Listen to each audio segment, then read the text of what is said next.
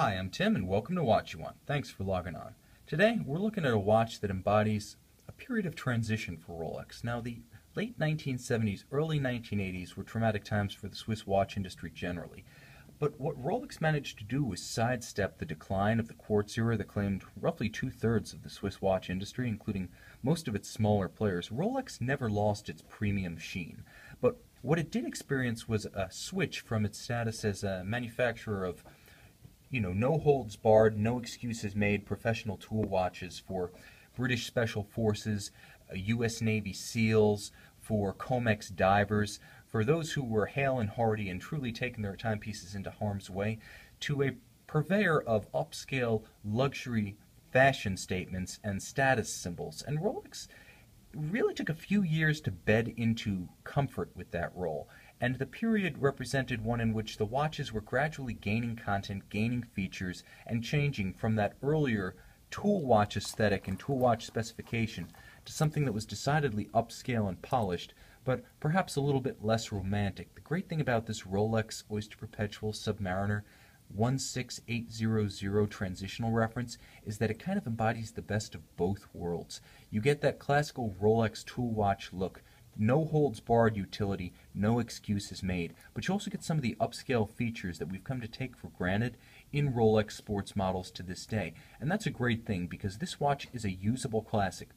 Hailing from the early 1980s, it's a 7,400,000 serial number range watch. It combines a lot of the everyday usability of a modern Rolex with clear indications that this is a veteran. This is a vintage watch with a gorgeous patina. This is a vintage watch with delicate lugs, with a case that's not overbearing, and a bracelet that wears light and comfortable. Everything about this watch represents something of a best of the old and the new. And first and foremost, you've got to talk about the feel and the look on the wrist, because watches are made to be worn, and Rolexes especially so. 40 millimeters, as is traditional for the Rolex Submariner, it's a light and wieldy 40 millimeters. It sits flat. Now this is long before the 6-digit reference subs and the super case, and you can really feel it. First and foremost, there's a tight taper between the curved lugs and the width of the bracelet. You don't have the gap that you see on the modern oversized case Submariners, so it's got a little bit more elegance to it. It's also a bit flatter, and because the lugs and the crown guards are a bit more pared down compared to the more recent references, there's an elegance to it. Again, there's a purity to it that recalls the classic era of Rolex sports watches of the mid-century.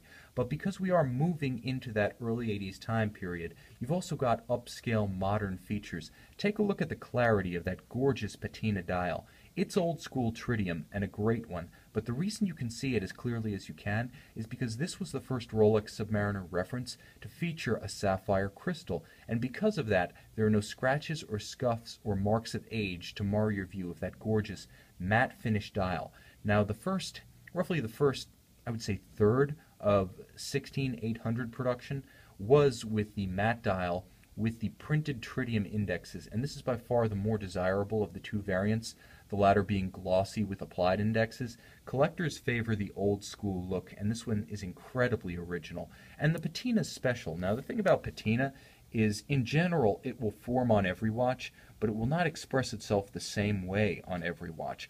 There are good patinas, there are worse patinas, there are more dramatic patinas, more and less attractive patinas. And the good news here is this watch, this example I'm wearing on my wrist, has one of the best. You can see that it's nice and even, but it's also a gorgeous, deep, rich ecru color, and it's matched by the original pearl on the bezel. You can see that the pearl itself has patina to the point. Now, I should mention a lot of these in time are lost, so you wind up with bezels that are bare at the pearl station with just a little black hole to mark where it was.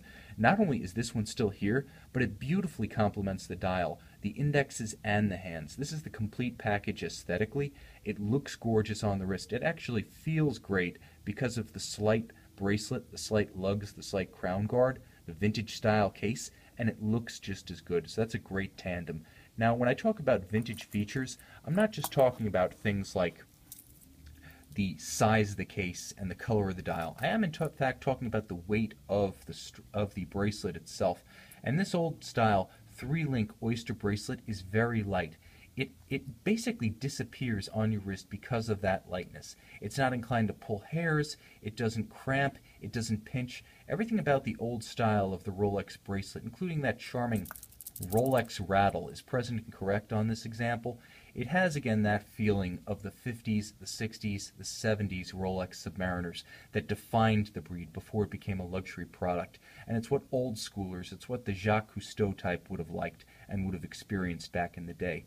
But, as I stated, the modern features were pouring in, and Jacques never would have experienced a Submariner with 300-meter water resistance, because this was the first generation that included the modern 1,000-foot 300-meter depth rating that has defined the Submariner to this day. So you've got that modern watertight integrity, scratch-resistant crystal, but you've got the beautiful fit, the wear, the on-the-wrist impression, and the aesthetic of the vintage watch. In a lot of ways, it's the best of both worlds, the old and the new.